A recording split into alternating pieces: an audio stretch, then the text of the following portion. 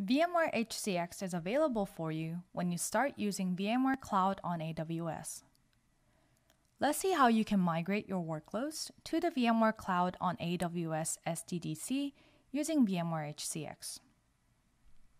To deploy VMware HCX, go to Add-ons, open HCX. Click Deploy HCX and confirm to start the deployment. HCX Cloud Manager appliance will be deployed and configured in the SDDC. Network and compute profiles will also be created during this process. Once it's finished, open HCX and log in to the HCX UI using the same vCenter credentials. Let's explore what the deployment has done, starting with site pairing. There are no site pairings at the moment. There isn't any service mesh configured either. But if you go to network profiles, you will see some network profiles that have been created. Let me take a moment here to talk about HCX connectivity requirements. VMware HCX creates a VPN tunnel between the on-premises site and the VMware Cloud on AWS SDDC. HCX can either use the public internet or a dedicated connection like AWS Direct Connect. If you have Direct Connect, the first network profile here, called Direct Connect Network 1, is the one that HCX will use. If you want HCX to use the internet, then the second network profile here, called External Network, will be used. The last profile provides network details for the HCX appliances. Now looking at compute profiles, there is one created by default. It shows you the HCX services available with VMware Cloud on AWS, such as HCX Interconnect, Network Extension, and Bulk Migration.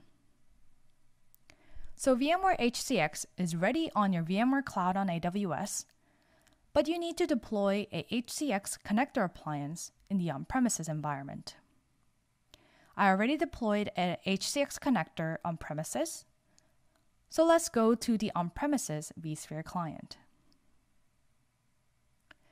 In the vSphere client, click Menu and select HCX. Here I am now in the on-premises HCX UI. I am here because HCX configuration and migration need to be initiated from the source site, which is your on-premises site. First thing you have to do is configure the site pairing. Go to Site Pairing, click Add a Site Pairing. Here you provide details of HCX deployed in VMware Cloud on AWS. Click Connect. Now that we have a site pairing, let's configure the service mesh. Select the VMware Cloud on AWS as the destination site. Next, select Compute Profiles for each site. For VMware Cloud on AWS site, you can select the compute profile that has been created by default.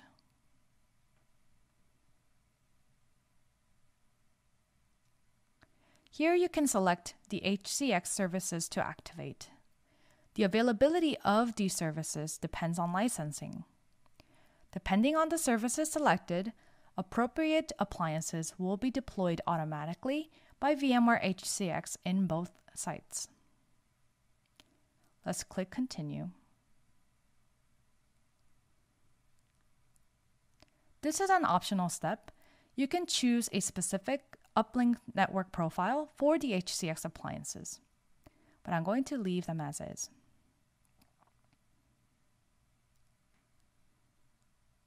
This is another optional advanced configuration that I will leave as is. And same thing here, so I'll click Continue. Here you can review the topology. This diagram displays all the HCX appliances that will be deployed at each site. Next, let's name the service mesh. Click Finish. It will take a little bit of time for the service mesh between the on-premises site and the VMware Cloud on AWS SDDC to be created. You can also track the progress by going to Tasks.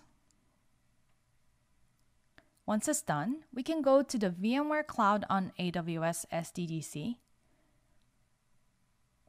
You will see some HCX appliances that have been deployed automatically. Now let's go back to the on-premises HCX UI and use HCX Network Extension to migrate virtual machines from the on-premises environment to the VMware Cloud on AWS SDDC. By using HCX Network Extension, you can migrate workloads without changing the machine IP addresses.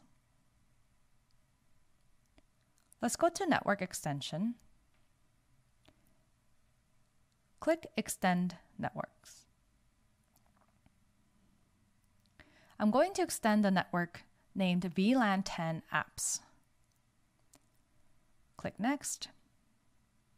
Here I'm going to enable HCX Mobility Optimized Networking. This allows virtual machines in the VMware Cloud on AWS SDDC to use the NSX-T router in that SDDC as the default gateway, instead of having to use the on-premises router as the default gateway. This optimized routing limits network traffic hairpinning from occurring between the sites. Next, let's provide the gateway IP address and click Submit. Refresh the page, and you can now see the progress. Once the network extension has been completed, we can migrate virtual machines on that network to the VMware Cloud on AWS SDDC. Go to Migration and click Migrate. Select the destination site. We'll add a couple of SQL servers to migrate.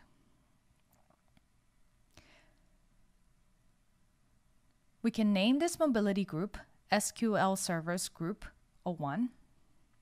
Mobility Group allows you to implement migration waves that you've planned. Select the destination compute container. Select destination storage.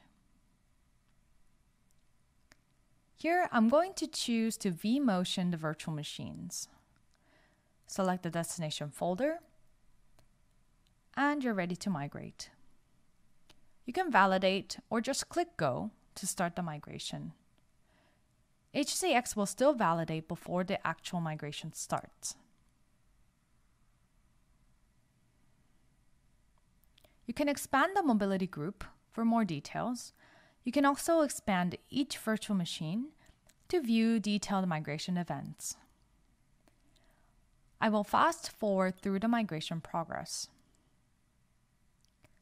One thing to note here is that vMotion migrates one virtual machine at a time.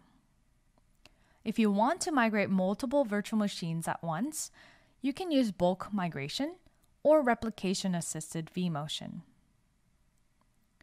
Now that the migration is complete, let's go to the VMware Cloud on AWS SDDC.